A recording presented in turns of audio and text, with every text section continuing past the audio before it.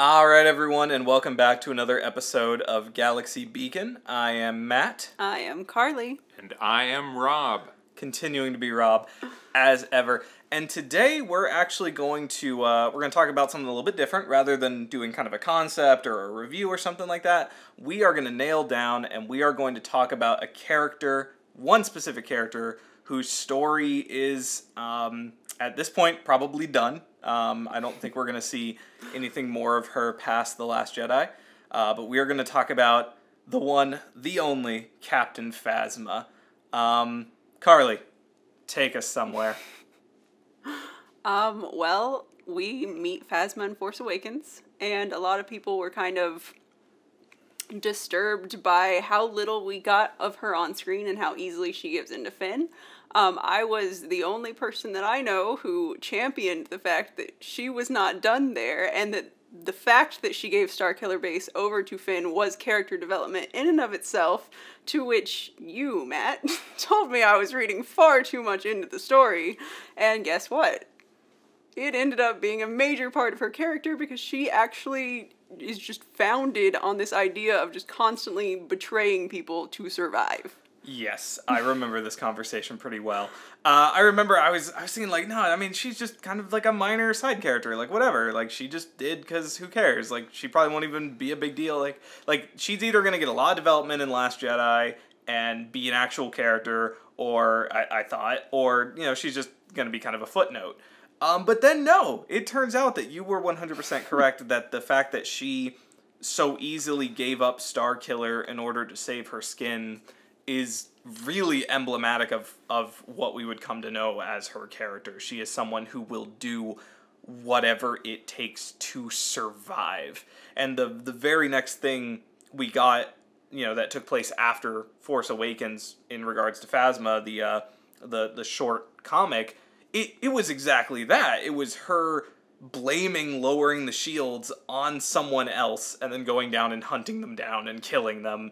And then being like, yeah, that was crazy that guy let down the shields. It's a good thing I killed that traitor because, man, that what a traitor that guy was. Like, I mean, that's basically what that comic was. Yeah. He did nothing wrong. As much as someone on the side of the First Order can do nothing wrong. Hey, that's another discussion. He did nothing. Hey, it's in the name, as they point out in the First Phasma book. Order. First Order. They will get around to doing other good stuff, but right now they're just trying to establish order. Second culture. I don't know where you go once you establish order, maybe, but that is... Maybe we'll see. Maybe that'll be in episode 9. But they wanted to make sure, you know, their constitution. First thing, order. Yes. So Phasma is interesting because Phasma is a character who was really heavily marketed in the lead up to Force Awakens, and then turned out to, at least in the context of the film, not be much, really. And I've often likened her to the EU version of Boba Fett, which is this character who looks really awesome, seems really cool, but when you just look at what they do in the movies, they don't really do much. They kind of are there, they look cool, they have a couple cool lines, and then they die. But in EU continuity, we then went on to show that Boba Fett was super interesting and had all these adventures. And so Phasma's kind of the same to me. She's really awesome looking, great design. Doesn't do much in the actual movies, but when you look at her novel and her comic, I mean, she's a great character. Carly, talk to me about Phasma. Did I not already do that? Talk to me about what you like about Phasma. Well, Phasma is a complicated relationship I have there. I love to hate Phasma. Like, some days I just adore her. About the time the Phasma novel came out, I was just enraptured by how much I hated her as a person and what an awful person she was. I've kind of come back around and just love her again now. She's a uniquely terrible person to me because we see everything about her backstory.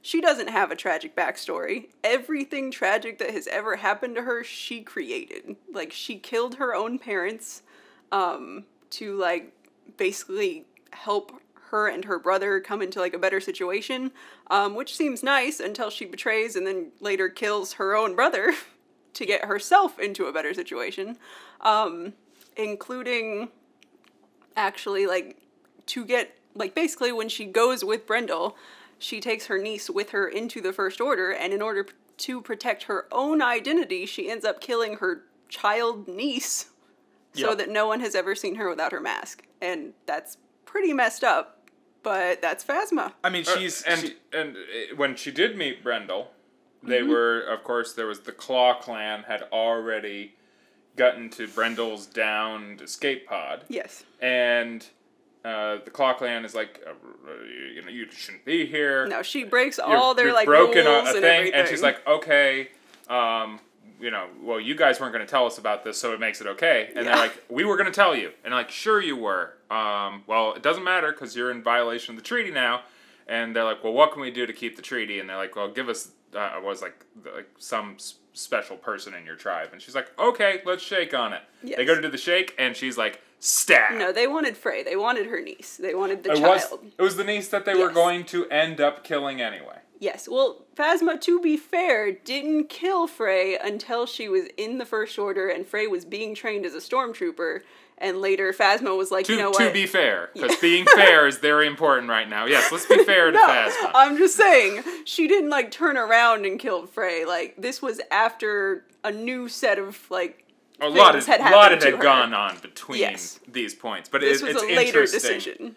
But yes, it's interesting that... Because you can make the argument that she killed him because the only other option was to give up her niece. Yes. But you can't make that argument. That's clearly not really even what was happening in that moment, though. No. Like, she just does things. She just does things to get the most for herself because she knew her warriors could beat the other tribe, so what was the point of trying to keep peace? She already didn't agree with her brother for trying to make peace with these people.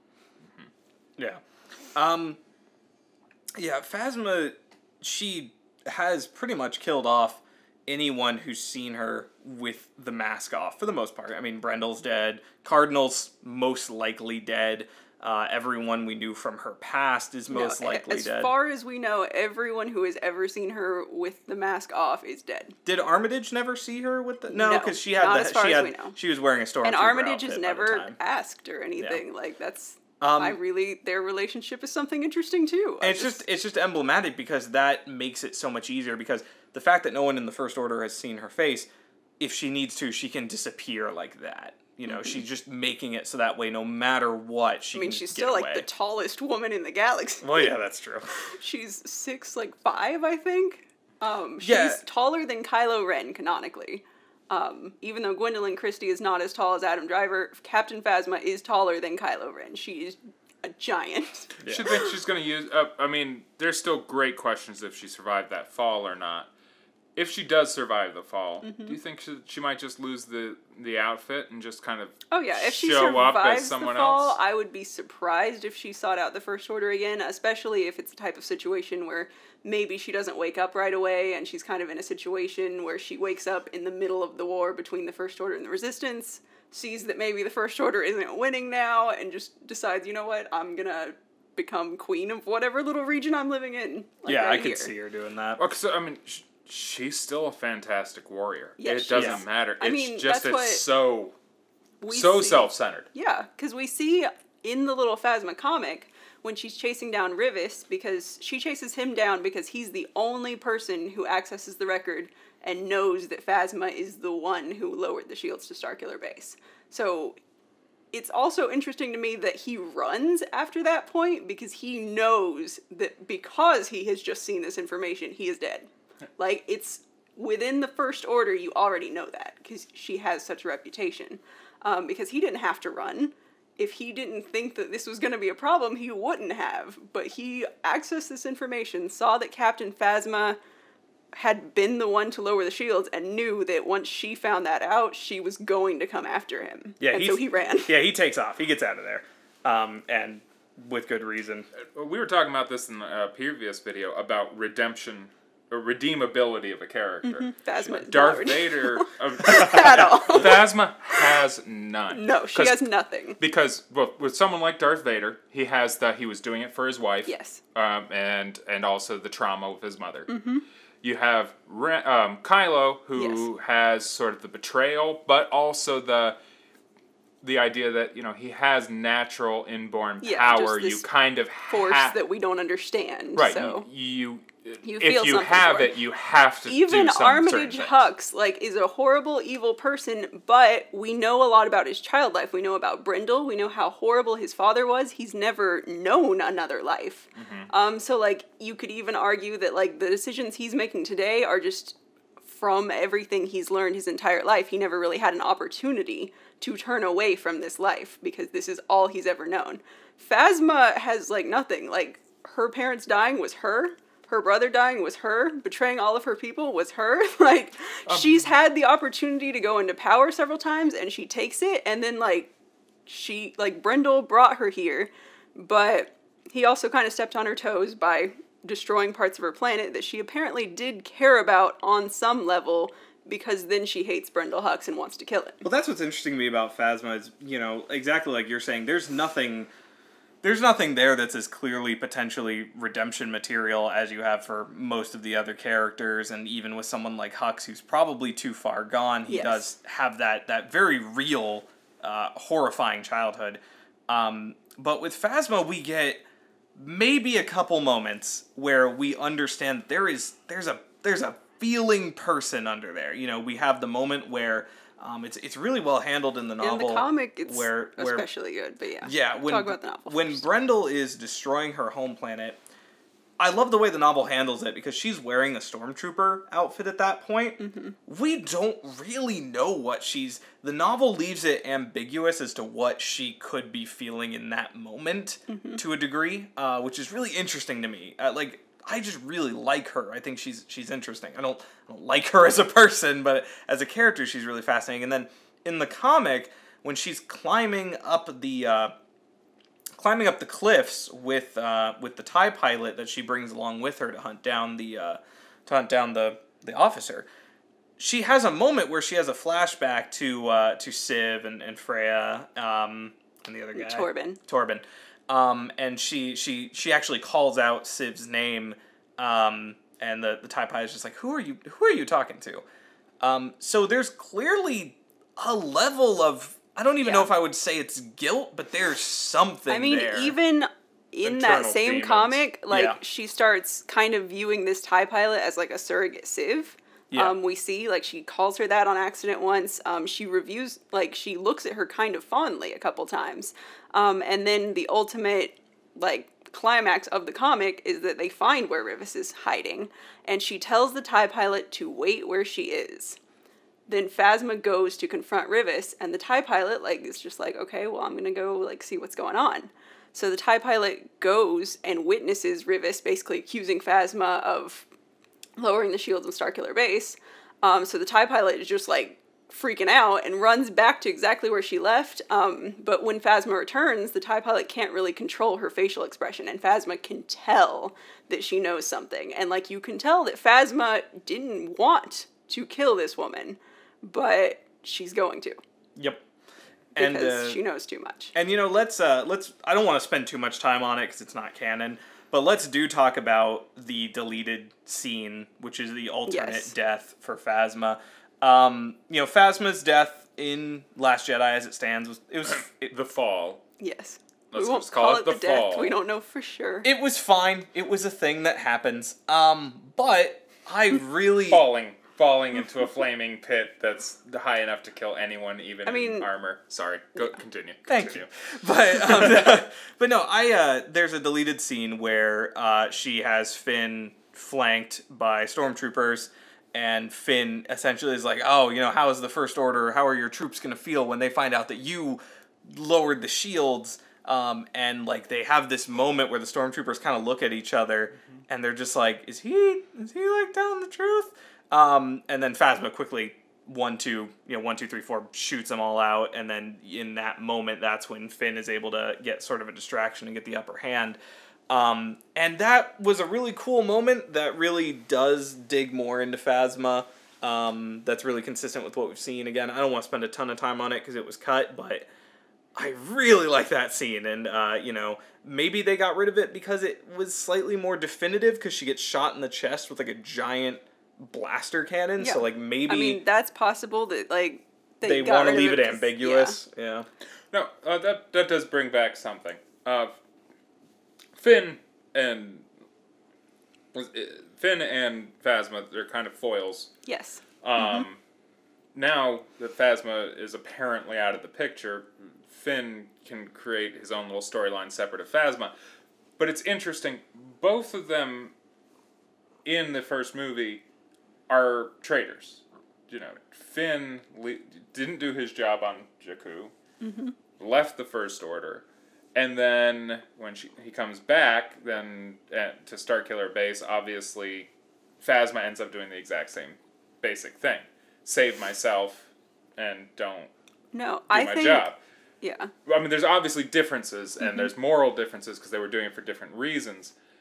But initially, Finn was just doing it to save his neck. No, I think, and before the Awakening especially, there's a lot of evidence that, like, Phasma thought that Finn was special. That she, like, really felt a kinship with Finn. She wanted him to do really well. She spent extra time, like, coaching him where she necessarily didn't other stormtroopers. She thought that he was kind of like her. Like, it's pretty clear that she thought that he was special and he was going to be, like, the next big thing. Maybe be a captain one day himself. She believed that there was a big future for Finn. So when he turns on the First Order, it's kind of like a bigger slap in the face to her than if it had been any other stormtrooper. It feels like, anyway, like, because he is the only one who does it, so we can't say for sure, but her interactions with his squadron, like, directly in Before the Awakening just feel much more personal than, because it's only 4 people that she is spending a lot of time with, and you don't really get the sense that she can do this one-on-one with every single squadron. It's just that this particular FN squadron is the best of the best. Right. She thinks that they're going to be really special. And Finn is someone that, you know, in the cutscene, he can be forceful with his words. He does know how to talk to the stormtroopers. He does. No, he's a great leader. He's in a Before great the leader, Awakening. Like, specifically when he's the of leader, them. Yeah, when he's the leader of the squadron, he does a fantastic job. But he displays things that Phasma is trying to quell. Like, during their opening simulation in Before the Awakening, they're going through a simulation where Finn is essentially trying to get all of his troop out safe on the other side. But one of his troop members is lagging behind, and it's actually the one who dies in the opening of Force Awakens, Slip. But Finn won't let the others push through and kind of finish the simulation because Slip is falling behind and, like, is in danger. So he goes back for Slip, and after the simulation is over, Hux and Phasma are actually both watching the whole thing, and Hux is like, that was great, everyone ended up well on the outside, and Phasma's just like, no, that was terrible. Because he went back for the weak trooper. Like, he shouldn't have done that. He should have gotten, like, the strong ones out and continued. And Hux is more or less just like, okay, well, I guess fix it then. Do you think Finn, in the next movie, might use those leadership skills, specifically of stormtroopers, to maybe create an internal revolution? I would love to see Finn start, like, a rebellion, because he is the one person who can speak to stormtroopers in a way that they will be able to understand. Yep. Like, anyone else on the outside preaching to them about how the First Order is bad, they're not going to listen to, because they've only heard, like, the First Order's propaganda their entire lives. Finn has seen both sides, and he knows, like, the good things in the First Order's propaganda that have been kind of perverted. And he can really twist that for them in a way that they can understand and maybe follow him. And if they do follow up with that in the new movie and do use it for that, which I hope they do, because that traitor scene in Force Awakens is a nice setup because it shows how it personally affected that trooper.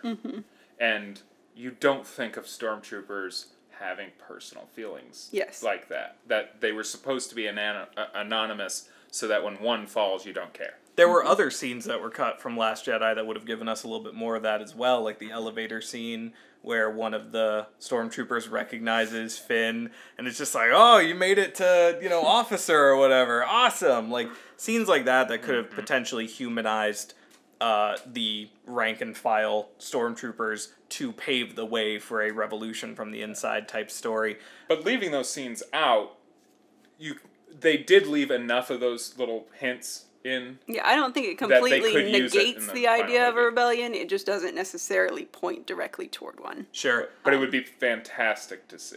And I mean, And I think it would make leaving those other scenes out, which could have been the emotional payoff, instead.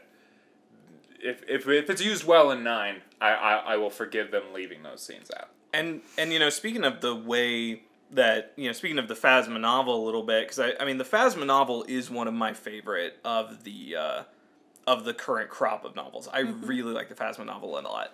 And you kind of, through Cardinal, get to see what probably the average stormtrooper thinks of the First Order. Because Cardinal is very clear when he's talking to V. Marati. He's, you know, we are rescuing people from places where they have no future. We're bringing them up and we're giving them homes.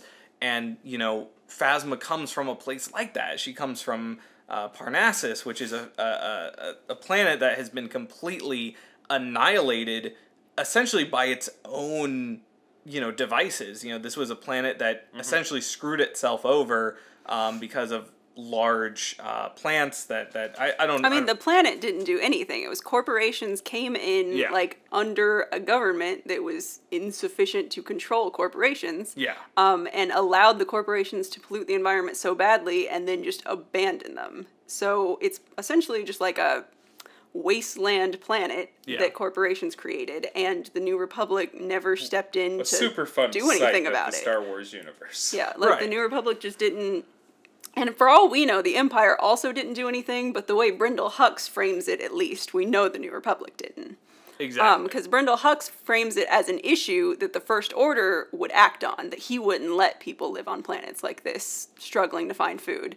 And that was something that the New Republic was doing regularly. And it really leans into the whole duplicitous nature of Brendel and, to a degree, the First Order themselves, because that's what Brendel preaches, and that's what gets Phasma and those who join Phasma to save him. And then when he gets back up to his ship, no, he obviously actually does not care about saving these people or saving these planets, because he raises the thing to the ground. So it's this interesting thing of, like, the First Order is fed this diet of, no, these are issues, and they are, but the First Order is going to be the ones who fix it. But in reality, the leadership in the First Order, at least Snoke and Brendel and potentially even Armitage, they're clearly not actually concerned about these issues, the issues that they claim to be concerned about in their propaganda.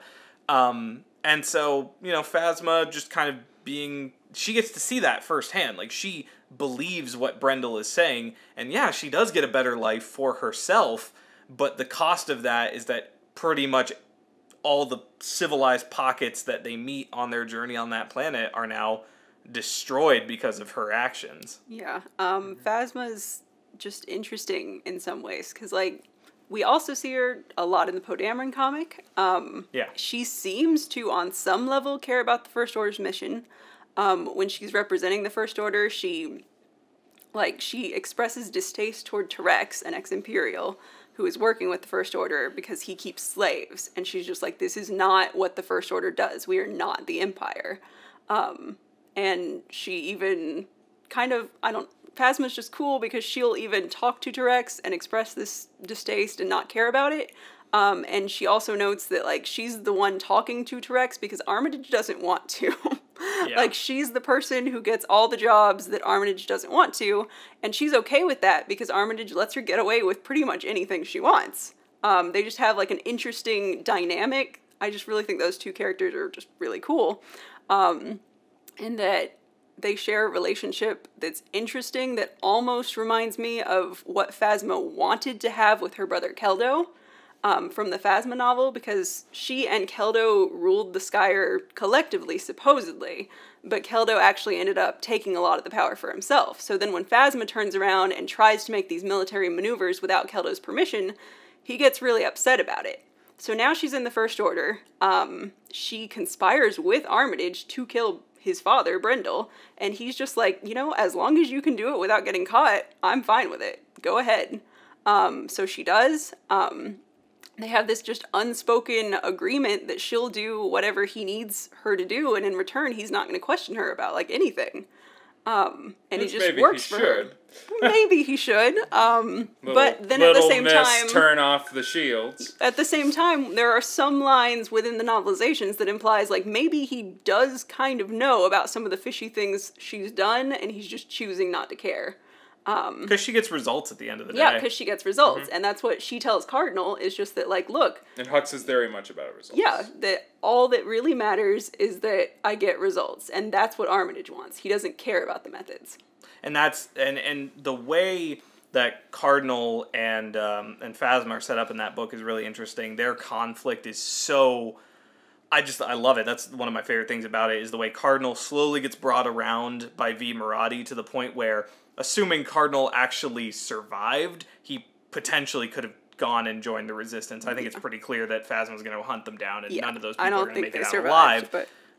But you know, Cardinal, he was used to being the favored son of Brendel, who was this man who lived in complete opulence and hatred for pretty much everyone else besides himself. And so then when Phasma comes along, who is just, you know, kind of Cardinal's superior in every way when it comes to just getting results and being ruthless, you know, Cardinal kind of gets pushed by the wayside, his responsibilities get lessened. Hux, once he asserts himself to power, once Brendel dies and Armitage asserts himself to power, Cardinal finds himself invited to fewer and fewer of the meetings, and so... Know how that feels. So his whole thing in the Phasma book, he's like, I'm going to prove that Phasma is no good. I'm going to prove that she does not actually care about the First Order like I do. And yeah, he proves it. And he goes to Armitage and tells him, like, all the proof, and Armitage is just like, great, like, are you an idiot? Like, did you think I didn't already know all of this? And just kind of sends him out. And then Armitage has a moment where he's just thinking, and he's like, you know, should I even tell Phasma? She'll probably figure it out on her own. Like, I don't... Yeah. He's just like, should I tell her to clean this up? And he just kind of decides, like, no. But then by the next morning, clearly, like, they've met up for coffee or something, and he's been like, yeah, you know what, by the way... Cardinal. No, I love when Cardinal tells Hux, he's like, dude, Phasma killed your dad, and he's just like, yeah, I know. I'm pretty happy about it. I told her to, as long as she could do it without getting caught. And Hux is an image of a good leader. Yes. A good leader understands, yeah, not everyone under me is going to be a zealot like I am. Yes. A good leader recognizes that I'm typically the leader because I am more whatever we need in this position than the people below me. So yeah, they're not as sold out as I am. Okay, I want my people to be, but a good leader knows, yeah, most of my people aren't going to be. Yeah. And it's that realistic aspect for him that makes him a good leader. I mean, yeah, there's even that moment of, like, when Cardinal comes forward with all this information, Armitage is kind of like, okay, but could you just not tell other people? Because, like, you're a good soldier, and I don't want to lose you. Like, Armitage pretty much says that. He's just like, you're a good man, and I don't want the First Order to have to go without you, but, like, at the same time, he already knows that Cardinal is too good of a man to, like, let this slide. So he ends up telling Phasma. But it's really interesting. You have something? One other thing I find interesting about Phasma is aesthetically. Her armor. Let's talk about that for a second. Crafted apparently from Palpatine's original Naboo. Yeah, it's crafted from a Naboo yacht. Well, it's because Brendel had commandeered the yacht. Like, essentially, that is Brendel's yacht at this point. Brendel had taken Palpatine's yacht. We have not seen Palpatine actually use that yacht in anything that I've seen. Well, we assume it just looks like one of the... It looks like, you know, in the beginning of episode 2, when Queen Amidala is flying in on that, like, really shiny... like yacht, it essentially looks like that. Because they're from the same planet. It's the assumption. Yeah. But that's the funny part. It's Nubian fighters, those Nubian aircraft are not made on the planet Naboo. It's like a different company from a different planet. It's just the people of Naboo have enough money to purchase them. Yes. And it's just one of those odd things. It's like, when I saw the movie, it's like, oh, Nubian, galaxy renowned for their beauty and craftsmanship, and it's like, no, it's a ship manufacturer from a completely unrelated planet.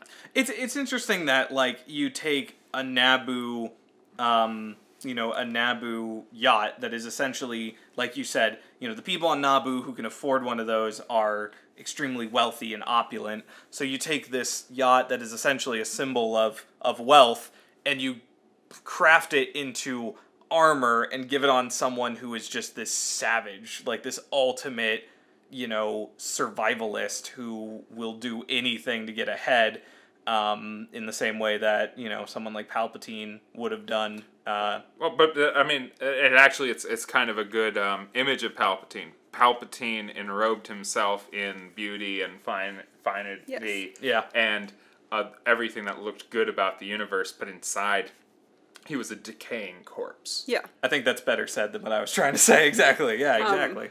It's just very emblematic of, like, that is what Brendel Hux was doing, essentially. Like, he was directly taking Palpatine's stuff and just admiring, like, the Emperor's lifestyle and taking all of that in when he was just a horrible, terrible person who didn't care a thing about the galaxy, maybe not even as much as the Emperor did.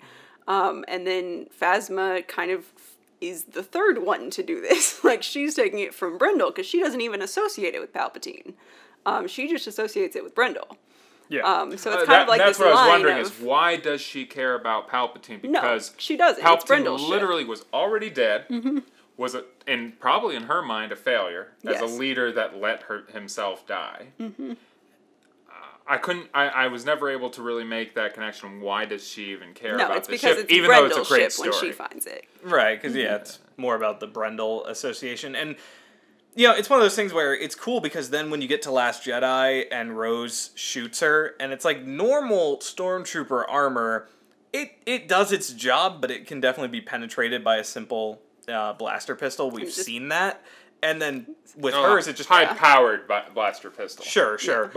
But regardless, with hers, it just bounces off and it just ricochets off, and we know it's because that armor is probably way heavier and stronger than any other Stormtrooper's armor that's out there. It's designed to take actual ship-based laser fire. And she literally never takes it off. Good Lord. She takes it off, like, in the privacy of her own room, does not answer the door without putting it back on. Like, no one in the First Order has ever seen her without the helmet, except, obviously, Cardinal in the Phasma novel, so we know what she looks like. And we've seen her left eye. Yes, and we've seen her left eye in The Last Jedi. And the description of what she looks like in Phasma is just she looks like Gwendolyn Christie. Christie. So she just looks like that mystery's gone. But and yeah, she's when we first saw the, you know, let's kind of rewind the clock a little bit. When we're first seeing the Force Awakens promos, and we just see, we don't even, you know, it's the first or second teaser. We just see this silver stormtrooper with this like badass black cape. We know nothing about her other than she is awesome, and she has an incredible design. And it's interesting because now we've expanded it, and we've said, you know, she had the all-silver armor, but, you know, we had Cardinal, who was cloaked in all-red armor with a black cape. And then we've had Commander Pyre in Resistance, who's all gold, which is a little off-brand, but that's okay. Can't wait for the Copper Trooper to show up. Yeah, I know, I mean, yeah. Like look, that guy's wearing rose gold. He must be important. I wanted all rose gold Stormtrooper. But, like, yeah, I mean, you see Phasma all silver, Cardinal all red. Which, by the way, that armor got her character-wise, originally that was supposed to be Kylo Ren's armor. And then they're like, yeah, too flashy. Yeah. And then when they're like, well, we need a name for the character, apparently J.J. Abrams like, it reminds me of the balls from Phantasm, so let's call her Phasma. Nice. Yeah, and I love that little bit of trivia. It sounded like a good point to interject that. No, it's good. I like that her blaster is silver too. And I never thought about that until I saw Commander Pyre, and I was like, why is his gun gold also? And I go back, I'm like, well, he's yeah, just Phasma's like little protege. Phasma's was also silver. It's just that a silver gun stands out less than a gun that's completely gold plated. So I just never noticed. Did Cardinal start this fad, or did Phasma Well, start the fad? Cardinal was already in red armor by the time Phasma's been recruited. I don't know if his blaster's red, because they never talk about his blaster. I hope it's red.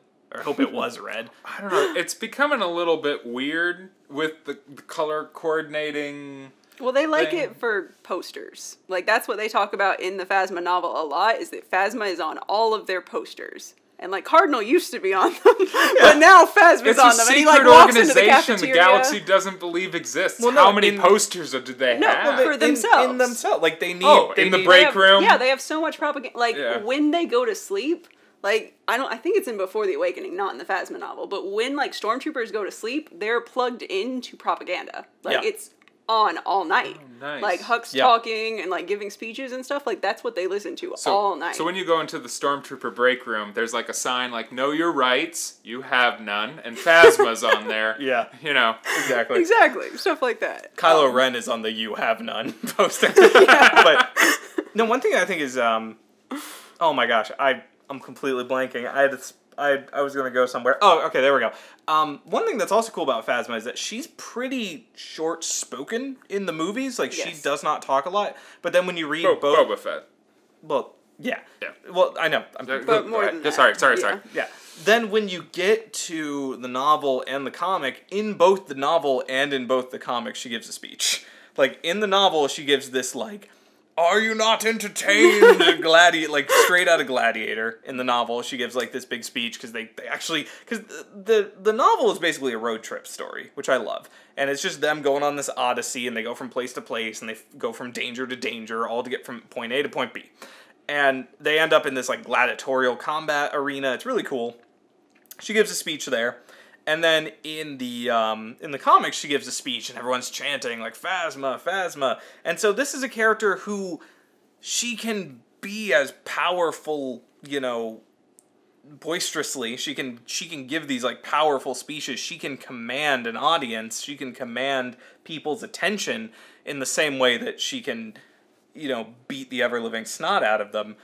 You know, she has these abilities to, you know, really rile people up. She just knows when to employ them and when she doesn't need to be using them. So, I mean, she is a very dangerous person to be let loose in the galaxy. And I never really thought of her as like the Captain America of the First Order. Yeah. Yeah. That's that is interesting. What she is. So she goes around and she's like, buy war bonds to the troops, apparently. Well, she's the teacher of all the troops. Like, everyone reports to Captain Phasma. She's the one who trains them.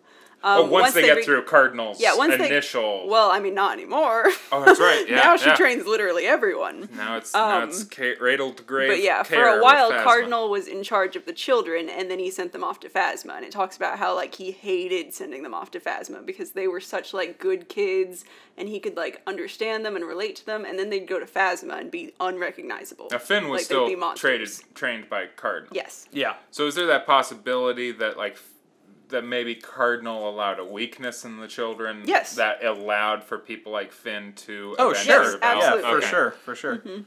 And then Phasma, like, ironed that out and turned them all into monsters, as, like, Cardinal described them. Or what we viewed original Stormtroopers as. Yes. Yeah. Mm-hmm. I mean, Cardinal's one of those characters that I know is dead. I really wish he wasn't. Not because it would make the story stronger or anything, but just because I like Cardinal a lot, and I would have liked to have seen... I mean, like, yeah, we don't officially know he's dead, but I think for the Phasma novel to end the way it does, and for Phasma to be the character she is, we pretty much know he's dead, because there's no way she would have let them go back to that planet without going down to investigate. Because she knew he heard all of that information from someone. And she would have gone, and that's exactly where Vi and Cardinal were heading. We're back to Civ. It's hard to imagine that they survived that. Like, clearly Phasma doesn't think they did. But then again, they could always come out with another comic that kind of expands the story a little bit and adds a little more time, and maybe he fakes his death. You got all sorts of options. Maybe he joins the Resistance, because, remember... I mean, that's a very complicated thing to do with this one-off character that I don't think we're going to spend that much time on, but yes, it's possible. They created an interesting character. They did. And he has a position, he has a purpose. But I think his purpose is also partially in how tragic of a character he is. Right. And you lose a lot of that. But at this point, when there was only like 15, 20 Resistance people left alive, they're going to have to get some First Order people to defect. And I mean, not necessarily. They can go rally the galaxy itself, too. That's true. But, you know, with the Empire, almost every officer was a former Imperial officer that, in fact, Wedge Antilles and Crix Medine and General Dodonna, General Riken, they were all former Imperials that defected. Almost the entire hierarchy of the Rebel Alliance were former Imperials. And well, maybe we won't see that happen in the First Order. But I've enjoyed Cardinals so far. I haven't read everything with him in it. So, well, I mean, he's just in the... But he's been one of the more interesting First Order people that I've run into so far. He is. And the thing with Phasma having this duplicitous nature and, you know, having the mask, it just further is, you know, contributing to the thematicness, I could have constructed that sentence better, of the First Order. You know, the way that Kylo treats his mask, the way the First Order dresses itself like the Empire. You know, there's a lot in the First Order that has to do with masks and how we present ourselves versus what we actually are. There's a whole, like, several paragraphs about it in the Force Awakens novelization. Yeah. It talks about, like, Kylo Ren has his mask, and Captain Phasma has her mask, and Armitage Hux's face is his mask. Like, the fact, because before Last Jedi, Hux didn't really emote. So they changed that in Last Jedi, so I don't really know how that stands anymore. He was going for a rough That's one day. of my thing. Yeah, I mean, guess by that's the how end of you Last explain Jedi, it. he's pretty much He's pretty much normal back, self. but yeah, I don't know. Last Jedi throws it off a lot. But, Yeah, What do you mean he was back to himself by the end? Well, He no, was because- knocked out. No, he wasn't. No, He in gets the back up. in the opening scene of Last Jedi, he's emoting way more than we've ever seen him. Right. And then in the battle for Crate, when he's on the ship with Kylo, and he's He's giving him much like, more do back to you controlling think you himself. got him and stuff like that? Just like, yeah, this is the Hux we saw in Force Awakens. Yeah. The Right. Hux in the beginning of that movie is just not really the Hux we saw in Force Awakens. So I guess you can explain it away by being like he was sleep deprived or something, but he's very clearly just a different character, kind of, at the beginning of that. He Like, just that's lost one of Star my Killer Base. few. He just Yeah, lost like Snoke. you can explain it away like Lots that. of It still kind of bothers me, but it's whatever. You can explain it by a lot of different ways. But he hasn't slept. He Kylo's lost lost his mask at that point in the movie. Right after that. In the movie not as yet, well. but he will. Phasma loses a little chunk. We see her yeah, I mean left eye. that's Everyone's I mean, kind of coming yeah, unmasked. yeah, exactly. So that's Luke okay. is- Yeah, that's cool. Luke That's interesting. has kind of come unmasked too, because he does Yeah. have a "I don't care about anything in the galaxy" mask going on, and then I mean, yeah, he's just kind of shrouded in mystery in Force Awakens, and then he becomes not a mystery, but not at all the person that they thought he was. comes out and is the person we thought he was. But that's a whole nother So back discussion. but with Phasma, so do you on any level, Carly? Do you want her to have survived Last Jedi and tell more stories with her, like we did with Boba Fett? Like, we don't touch on her again in the movies. She just somehow survives, and because it's Star Wars, she could survive. You know, do you want that? And if she does survive, what is the story you want to see? You want to see her go off and become some kind of Yes. pirate queen of I the don't underworld? really want her to survive if she's going to have anything to do with the First Order. Yeah, I kind of agree with that. Because I honestly feel like they haven't done much with her with the First Order, like, in the movies anyway, and I don't want her back in Episode 9. Like, it's just going to be another thing to distract us from everything else we need to cover in Episode 9. Agreed. But, I mean, if she comes back, it won't be the end of the world. Maybe we still won't spend time on her, but I don't want to see it personally. If she does survive, I think the Poe Dameron comic sets up a lot of, like, implants and stuff that they can do to kind of keep people going. And, I mean, General Grievous is already an example of that. So I'd like to see her just kind of land on some planet somewhere and wreak havoc. Yeah, she could become the very, like, because she kind of presented herself as almost this massive force of nature, yeah. practically a machine, so she could get recovered and then literally become mostly machine, and that could be potentially interesting. But I agree, She could become Grievous 2.0. I mean, like, I think a lot of this is her, like, when Brendel Hux first shows up, like, it makes it very clear that the people on the Skyr kind of speak with a different dialect. We don't know what it sounds like, but it's not the imperial dignified accent. When Which is Brendel British. Hux shows, which is British, but when Brendel shows up, she starts, like, enunciating words like he does. She learns to speak like him and starts pretending, basically, to be someone she's not. So I think it would be great to see her kind of degenerate, like, back to the savage that she actually is, because she's worked so hard to build this life for her that is so different than what she is at her core. No, I agree. If I had it, like, just my own perfect way, I would say she potentially survives, and then she becomes some sort of, like, pirate queen or some sort of leader of marauders or something like that. Like, I think that would be really cool to see.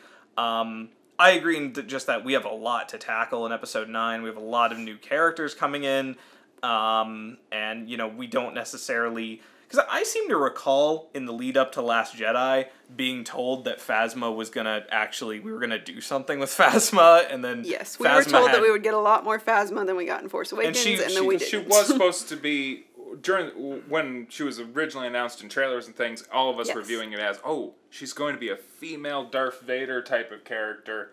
I don't remember ever thinking that. No, me neither. But it was the old fan voice who were thinking that. And we were okay with it. Because she was only the second female villain in Star Wars. The first being Zam Wexel. Zam Wesell. Or, yeah, whatever. No, Zam Wesell? I thought it was Wexel. No, it's Wesell. Wesell? Okay. It's like Weasel, but not. Oh, that's right. That's it.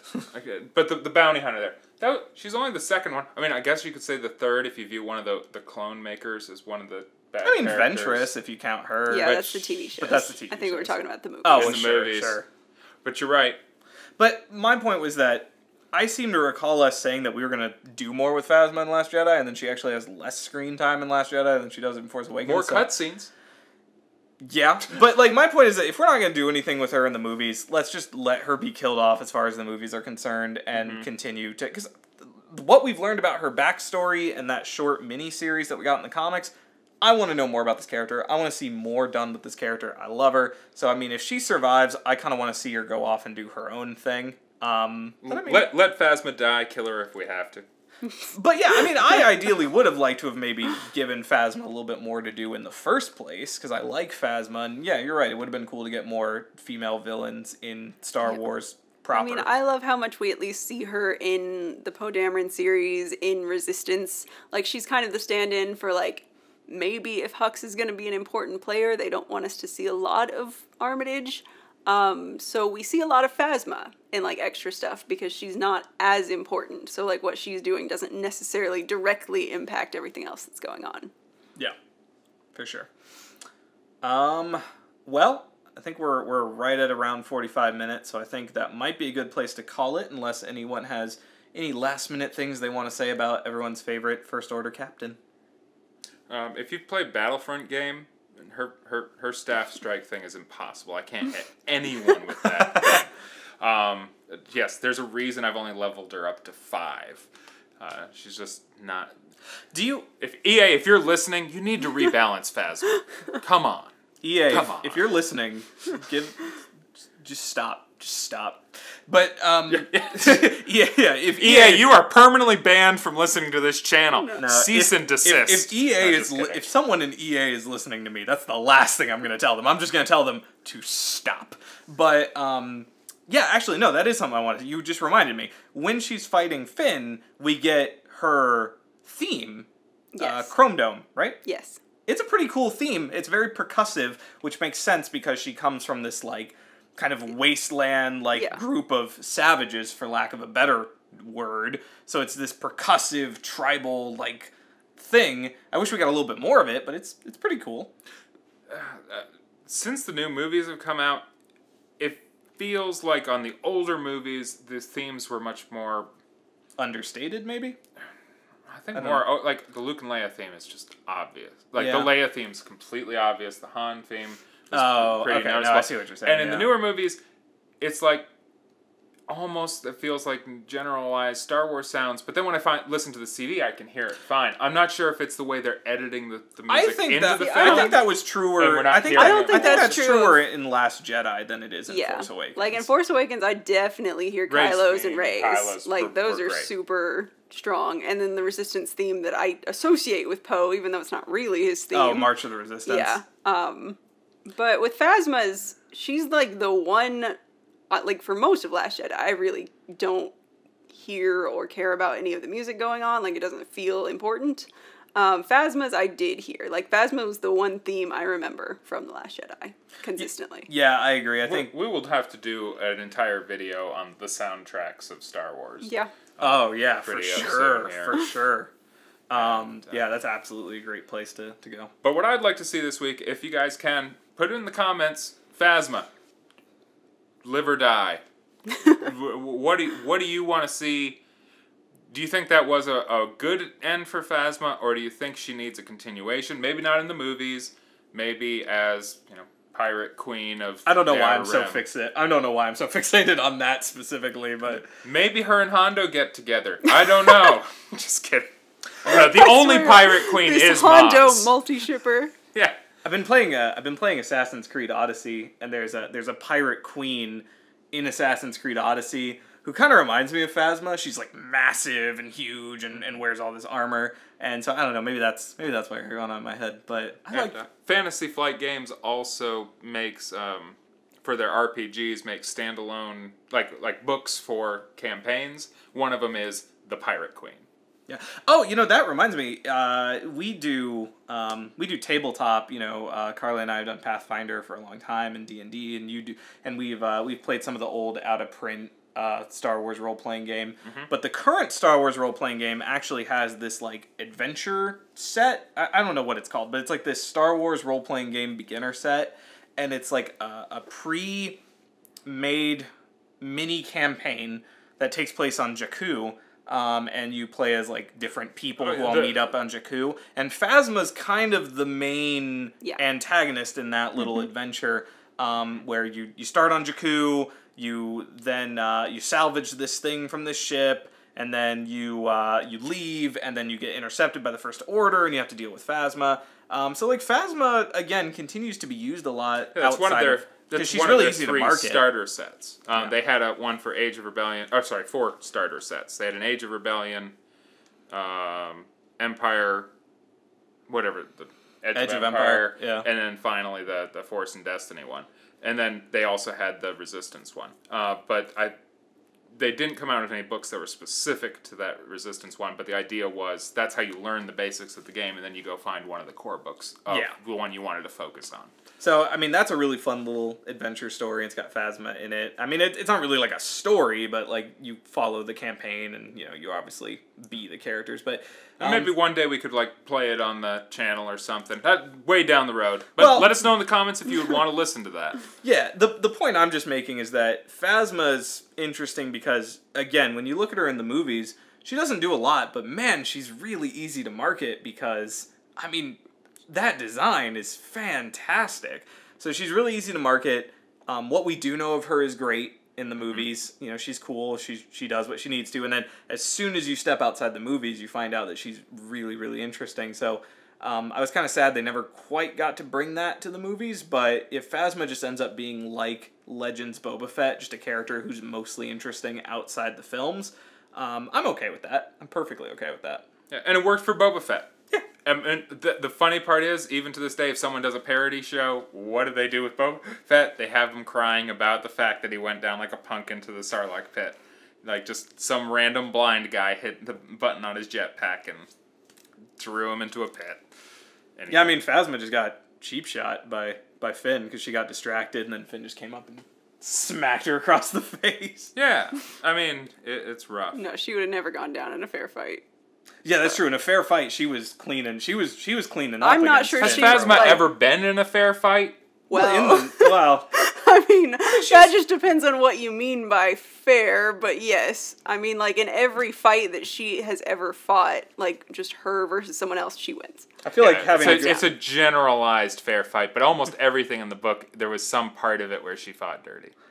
Or there was some like aspect where it wasn't supposed to be a fight, or she poisoned the person, or there was something that let her win that was kind of not on the level, but still all's fair in love and war. Is it ever a fair fight when you're going up against a giant? Is that ever fair? I mean, but like she takes down in that final fight with Cardinal. Has Cardinal been like drugged or anything? No, that is a perfectly fair fight. Cardinal just sucks compared to Phasma. Yeah, no, Phasma just Phasma's just a beast. Yeah, she is, She's and awesome. she uses that the pike weapon. She uses just that electro staff, or not really electro staff, but like the force pike. It's not even a force pike. It's just. I mean, it's also just a situation. metal stick. Like, But it's perfect because it allows her to be. Mm-hmm. She's just good. It's Yes. like Terakasi. It's whatever. It's not how good her weaponry is. It's because she's that good. Mm-hmm. Dude, so like she might be dead now, so it doesn't matter. But like And you and I have talked about this before, Carly, but like a Phasma v Kylo Ren fight. I think Phasma would win, You honestly. think- I you think- do. Like, using one of those, like, the riot batons that can fight against lightsabers, like, I don't, like, Ooh, unless that'd be- Kylo starts using the Force or something, like, if it's 'Cause just Kylo's a fair unhinged. fight between the two of them, like, where he's not using, like, extra Force powers or anything, like, I think Phasma which wins. easily could happen because Kylo's kind of a brawler. Like, he's not the most Yeah. strategic fighter. He just kind of goes in mostly relying on his size and the strength of his arms and his weapon to kind of carry him. That's just how he fights. Like Maul versus Obi-Wan in their first 'Cause, fight. yeah, they're Maul both very- was too far forward, too furious, Yeah. too energetic, like just going into it thinking he can't lose, while Obi-Wan, well, yes, he was having a moment there, but he was still disciplined, still doing, Yeah.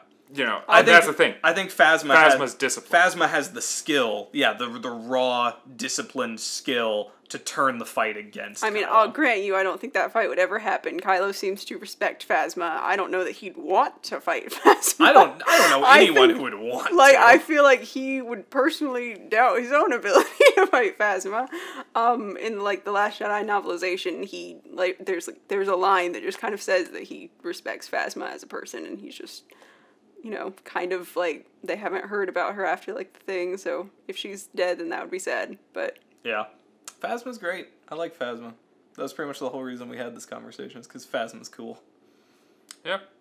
And she is. She'll stick around. She'll definitely be in a lot of I hope so. expanded information. I hope so. Yeah. The only real question is, what does she live? Does she die? Yeah, is she going to be in Because that- anything that takes place after Last Jedi? Mm-hmm. Yeah. And, by the way, I mean, she could be extremely injured at the bottom of that, and she does have the similar backstory to Grievous in that she is like a warrior. Yeah, I mean, Grievous was like well, is that canon anymore? Do we know? Have we touched on Grievous's backstory in current canon? Because I thought that was done in a comic. Where he was like a Kaleesh warlord. I thought that was all in a comic. But the statues of him as a Kaleesh warlord still are canon, because in his little... His H.R. Giger lair? Yeah, the Okay. H.R... Did you say Giger or Geiger? I just said Giger. Yeah, I say Geiger. That's fine. But do you call it a Giger counter? All right, we're off topic. All right, thank you so much. This has been a fun episode.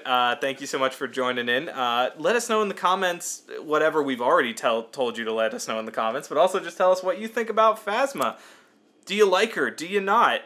That's okay. Tell us. And once again, I'm Matt. I am Carly. And I am Rob. And we'll see you guys, and we'll see you guys again next time. We'll see you all again next time. Through the wonders of the internet. Bye.